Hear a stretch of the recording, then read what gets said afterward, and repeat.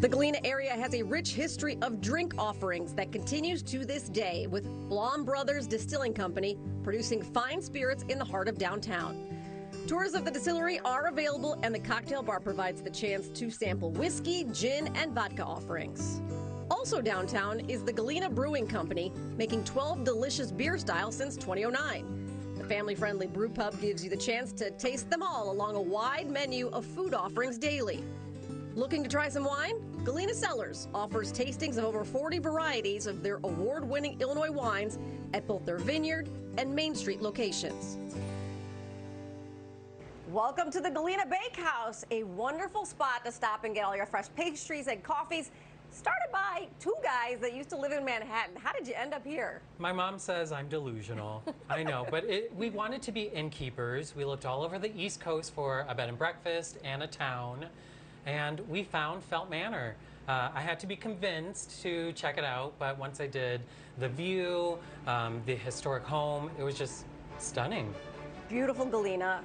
But working as an innkeeper and then opening your own bake shop, it sounds like a lot. So you guys pivoted a little bit, correct? Yes, we did not move here to be a bakery owner, but it happened during COVID. COVID and innkeeping didn't really mix for us New Yorkers, so we wanted to bring the pastries and all of our yummy food to Main Street, to all of the locals and all of the visitors that are coming to Galena. So we opened Galena Bakehouse. Galena Bakehouse, and lots of goodies here. What do you guys have on the menu? A little bit of everything. Okay. So we start with pastries, then we have empanadas. I'm Puerto Rican. We have pastelillos in Puerto Rico. We bake our empanadas here. And then we have sweets, cookies, macarons, and local coffee. Local coffee. Okay, macarons. Yes, macaroon is the circular coconut cookie, sometimes drizzled. Macaron is the meringue cookie filled with buttercream.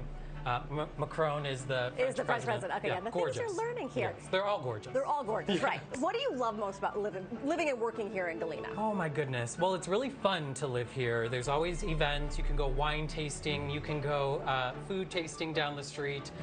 The people are Midwestern nice. It's actually a thing. Working here, I get to see everyone in town. I get to see all of the locals. I get to see all of the visitors.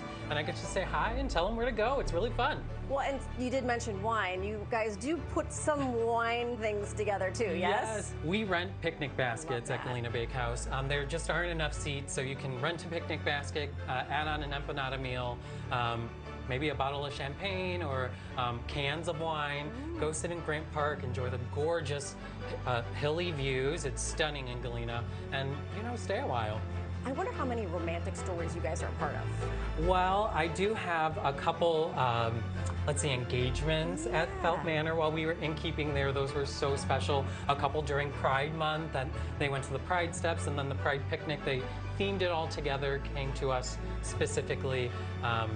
And Jeff and I mean, we have grown even closer together while working together 16 hours a day. All right, well, we got to go taste what's so good here. Yes, go meet Jeff. Okay, Jeff, what are we going to be making today? Today we are making raspberry cream cheese croissant danishes, which is one of my favorite pastries that we make. That's a lot of things all in one. It is, it is. It's basically a croissant that's filled with a sweetened lemon cream cheese, fresh berries, and then we're going to bake it so it's really flaky, really crumbly and delicious. Now, do you come up with all the recipes for here? Yes. Yep.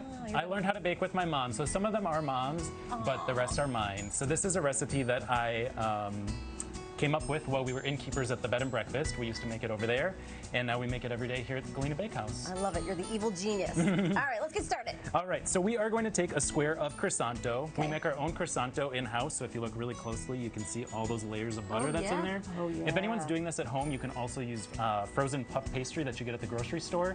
It's not going to rise as much, but you'll still get a really impressive pastry. Okay. Okay, so we are going to fold it in half like a triangle. Okay. And then we're going to make two cuts. So grab your bench scraper, and we're going to make a cut on one side, and you want to leave about a ½ inch before you get it there.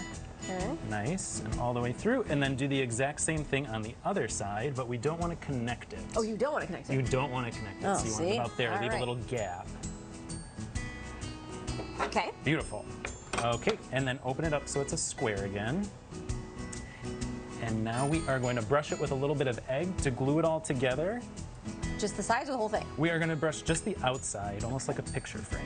Okay. And now is the folding part, which is where we look impressive. Okay. So you're going to grab this corner here and pull it up to the inside corner. Okay. And then you're going to grab the same thing on the other side, that corner, and pull it to this one. Oh, I see where you're getting the fancy fold in there. Yeah, not as complicated as it looks. So that is a beautiful little diamond Pretty, Danish. okay. We're going to brush the outside of it, the top of it, with a little bit more egg.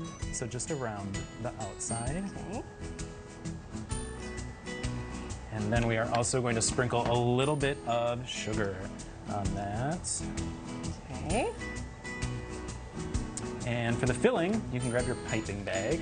And this is a sweetened lemon cream cheese. Yum. You can basically just fill your little square that you have there. This is whipped cream cheese, some sugar, some lemon zest, lemon juice, and vanilla extract. Oh, you have a bigger square than I do. That's okay. And now we're gonna fill it with some fresh berries. Okay. You said 3. Why 3? 3 looks prettiest. Oh, okay. Okay. Boom. Beautiful. Now, So we're gonna pop it in the oven, and then after they bake, they're going to look like this. voila. So they puff up a lot. Yeah. You can see all those layers of dough in there. It's a really satisfying pastry. But to finish it, do you want to sprinkle a little powdered sugar on top? I'll take the powdered sugar. right. Here we go. All right, little powdered sugar. Look Gorgeous. how pretty. And more importantly, can I taste it? Yes. All right, if you guys are good, we'll bring some back to the station.